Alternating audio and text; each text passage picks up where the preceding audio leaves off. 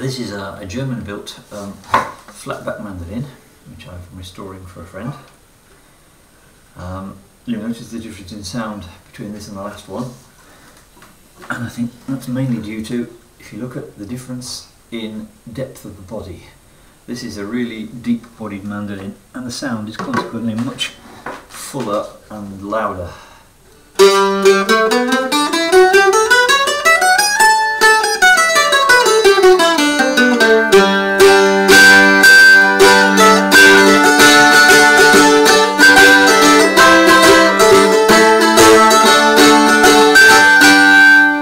Nice and loud, good sustain.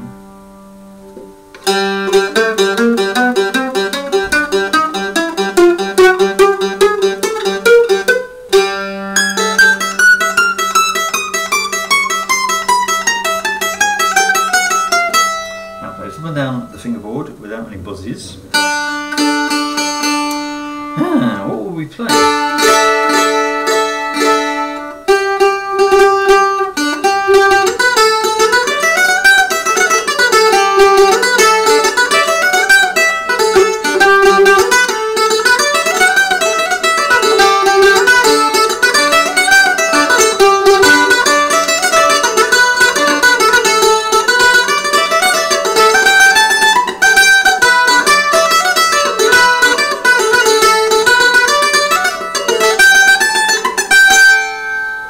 Plays easily, and it's got a really wide fingerboard, which makes it really easy to play in terms of not hitting the other strings.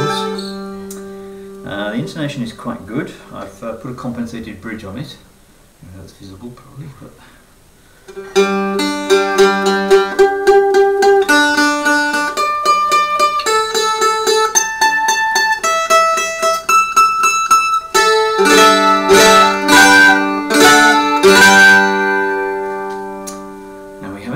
nice sustain, nice loud sound, wide fingerboard, long scale, deep-bodied, German-built flatback.